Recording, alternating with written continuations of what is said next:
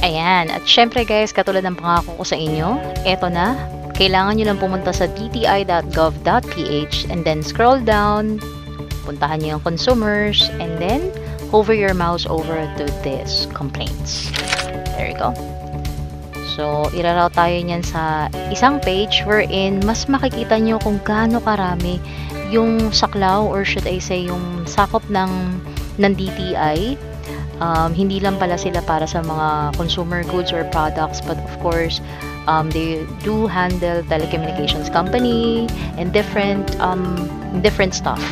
Meron din dyan yung bank, non-bank financial institutions, and syempre, Bangko Sentral ng Pilipinas yung nag-handle niyan. And many others.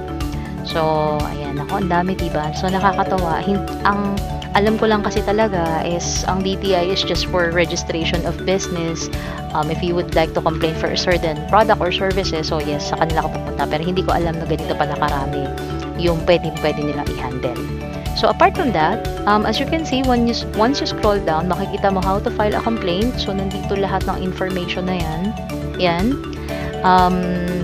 And you can go directly doon sa kung saan malapit na branch sa inyo. If you're outside Metro Manila, if you're within Metro Manila, you can go to their office directly. But before that guys, make sure na tumawag muna kayo para mas mabigyan kayo ng tamang steps ng DTI representative. Okay? So as you can see, you'll just have to download the complaint form. So pag kinilik mo yan, ito yung mag-route sa inyo. Dito kayo mag-route. So you'll just have to download it to your computer. So, na-download ko na yan. Meron na akong copy niyan. And as you can see, you'll just have to fill out everything. Your name, telephone number, your email address, your present address, and name of respondents. This is the party that you're complaining. So, if it is a company, kung tao lang niya, or yung nag-iisa lang niya na business, ganun. So, it depends. Basta ilagay nyo lang lahat ng information na needed. Yung address ng company na kinocomplaint nyo, as well as the name of the owner or the manager kung kilala nyo. Minsan natatagpuan naman yan sa website ng company na kinocomplaint nyo.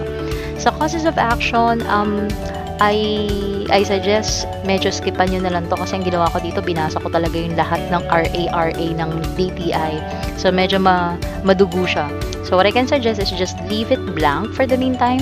Kasi bahala na si DTI rep yung magbigay sa inyo ng information about this during the arbitration or negotiation. So, of course, yung narration, kapag sobrang haba, then you can create your narration or yung information ng inyong or detalye ng inyong complaint on a separate sheet. So, ganun kasi yung ginawa ko. Proof of evidences, you'll just have to attach. Lagay mo lang rito kung ano yung in-attach mo. Kasi diba sabi ko kanina, mag-email sa'yo yung DTI representative and they will tell you the next step that you need to do.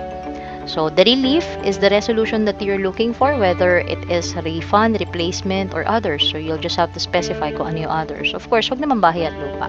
Pero kung yan yung gusto nyong hingin, depende sa gravity ng issue. Okay? So, that's it guys. You'll just have to fill out everything here and then you can print this para may sarili kang hard copy and then you can attach this including your narration as well as your proof of evidences and then attach it to the email na binigay sa inyo ng DTI representative. Okay?